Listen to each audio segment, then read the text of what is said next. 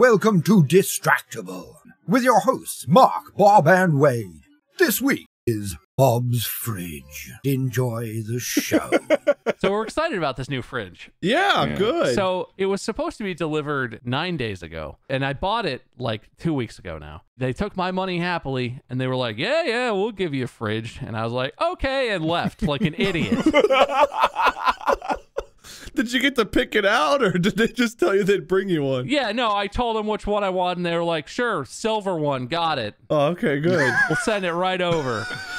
Yeah. So the initial delivery is scheduled. They show up and they assess the house. Our front door is real big, but there's a little door that goes in the kitchen that you can't bring the fridge through. So he looks at the garage, and finally he decides, okay, we got to drag this thing. We have a big back sliding door. We got to drag this thing around the side of the house through the side yard and then in the back door. That's the way it'll fit easiest.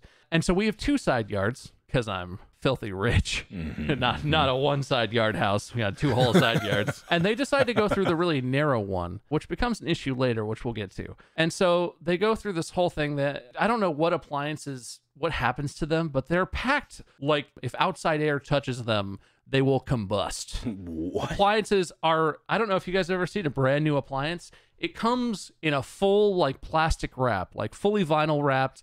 And then there's like foam padding on the corners and above that. And then there's another layer of like strapped on padding or cardboard. And then there's another layer of like a wrapping around that. And then there's a box around that. Once they decide they're going to bring it through the smaller side yard, the narrow side yard, I look at it and I'm like, I don't think that's going to fit, guys. And he looks at it and he measures it and he's like, no, it'll fit. And I'm standing there and I'm like, I really don't think that's going to fit. But like, this is their job. It's fine. Just do what you're going to do. Which again, like an idiot, I assumed that they would know how to do their job. And so they start dragging it. They bring it up the driveway. They start trying to get it through the gate. There's like a gate that swings open. And the gate is swung all the way open up against the gas meter.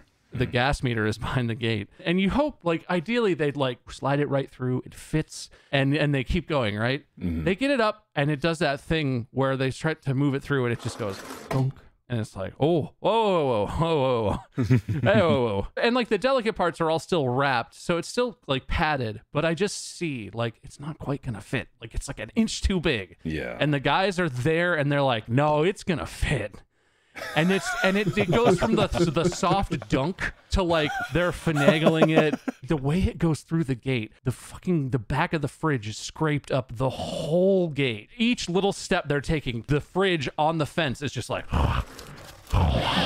and I'm standing here watching, just like, okay. And like it finally gets through, and I look at it. There's no damage. Everything's fine. It was just sort of rubbing on the gate. I think it was fine, but so this is how it starts. And they get it through. They get all the way to the backyard before they're about to bring it inside the house. And I look at the front of it, and there's a huge dent. Oh. It's not huge. Okay, maybe it's a 2-inch-ish around dent. But I look at it, and I'm like, that's a dent. And the guy does that thing where he looks and he's like, it's not a dent. These things are padded. It's fine. And I like touch it. And I'm like, no, dude, that's a dent. It's clearly a dent. And he like licks his thumb and rubs it and like, now that'll buff out.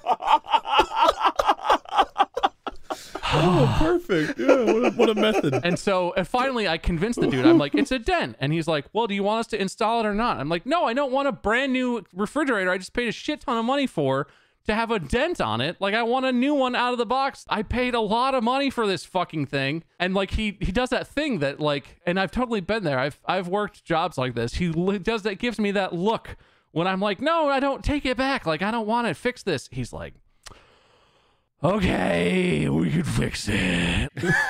In a more respectful tone, he says whatever he says, but his eyes are saying that, you know, he looks right at me and his head flops over and he's just like, yeah. Fine, we'll put it back on the truck. Thanks. And man, did they not give a fuck about that fridge once it was damaged.